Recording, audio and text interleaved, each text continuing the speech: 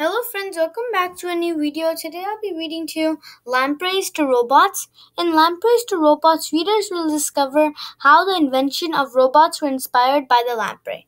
So let's get into this book. Lamprey to Robots, Tech from Nature. Robotics can help people who have lost a limb. Robotic help. Have you ever seen a person who's missing an arm or a leg? Robot science helps these people. The field researches ways to improve artificial limbs. These limbs help people move more easily. Living without a limb. People lose limbs in accidents. They could also lose limbs from a disease. Though these events can be tragic, there are medical devices that can help a person who loses an arm or a leg might choose to have a prosthetic limb. These devices help people lead an easier life. You can still be active and live a normal life with an artificial limb. Prosthetic limbs have changed over the years. The study of eel-like fish called lampreys have improved prosthetic arms and legs. How is this possible? Let's take a closer look. It's easier to run with a modern prosthetic limb. Ask questions. Do you know anybody who has a prosthetic arm or leg? If the person is willing to talk about it, ask questions about his or her day-to-day life. Compare it to how you live your life. Are there any differences? It's alive. Scientists in Chicago used a lamprey to guide a robot. They removed a lamprey's nervous system, which includes a brain and spinal cord. They attached these parts to a small robot. They studied the connection between the lamprey's simple nervous system and the robot. The lamprey-powered robot named Kefira is able to move on its own. It can direct itself to move in circular patterns. Lampreys can live in both seawater and freshwater. The biomedical engineers hope to use the science behind lamprey robot to make robotic limbs for patients. Their work is based on the concept of biomercy. Biomercy is a rapidly growing scientific field of research. Early artificial limbs usually did not bend and were very uncomfortable to wear. In the early 1500s, a French doctor invented hinged prosthetic limbs that attached more securely to the body. Advances in medical have allowed doctors to perform more careful amputation surgeries. This means amputees can have better connections to new artificial limbs. Early prosthetic legs were clunky and made out of wood and leather. Connections such as suction cups and permanent implants allow more natural movement. Today's artificial limbs are more advanced. Plastics and carbon fiber make modern prosthetics stronger, more flexible, and more realistic. But there is room for improvement. Think about the biomedical engineers and their experiments. With the lamprey nervous system and its self-guided robot, their work could make artificial limbs more lifelike. A modern artificial limb has many parts. Make a guess. What is it about lamprey that makes it useful for developing prosthetic devices? Write down your guesses. Read on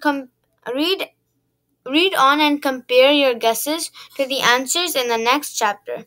Were you close? I'm just going to give you a moment to just discuss it with a partner or someone. And if you still haven't finished by then you guys could pause the video. So I'll give you a moment.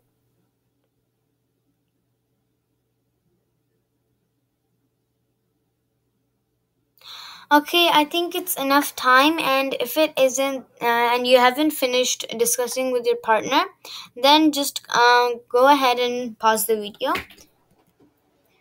Investigating nature. The lamprey is a jawless fish. It It is also a parasite. A parasite is an animal that lives on or in the body of another animal. The lamprey survives by attaching itself to another fish and sucking their blood. Like many other parasites, it has a simple nervous system. This allows scientists to easily study and experiment with the lamprey. Lamprey depend on other fish for survival. So this is how a lamprey looks. It's pretty strange.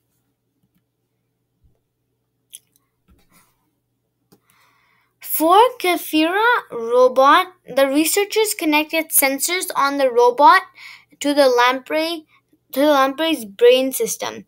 Then they made impulses similar to the impulses we make in our brains from the lamprey's spinal cord to direct the movement of the robot wheels. This type of robot could be used to control all kinds of devices. Lampreys swim easily in the water. Think. Why do you think scientists study lampreys for developing prosthetic limbs? Why not other parasites? Use the internet and your library to research other types of parasites. Compare the different types. So for this, it could take a while, so I'm not going to give you time. Just you guys could either pause the video or wait till the end of the video and check out some websites, or try to take Wikipedia mostly and just move on. The study of lampreys controlling a robot influences new and better prosthetics. Understanding the lamprey's special anatomy could help scientists create robotic limbs for amputees that respond to the human brain. The human brain could control an artificial limb. Look, it's not just humans that benefit prosthetic limbs. Animals do too. Ask a librarian to help you find more information about animals and prosthetic limbs. Are there ways these prosthetic limbs can be improved? So this is the end of the video. I have read cat claws to thumbtacks, and I'm pretty sure that's the other one. And birds to aircraft, that's the ones I've read. Today we earned 377 points. And it took us, 8 minutes to read. I don't know why it's at 18. Oh yeah, probably because I read this once and I sort of messed up the video and then I restarted. Anyways, please, if you enjoyed this video, please like, share, and subscribe.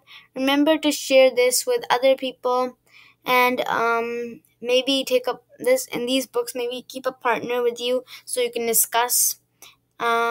And be sure to pause the video. And if you still haven't done your research, then go ahead right now and try to take a trusted website and search up the questions they said. And yeah, that's it for today.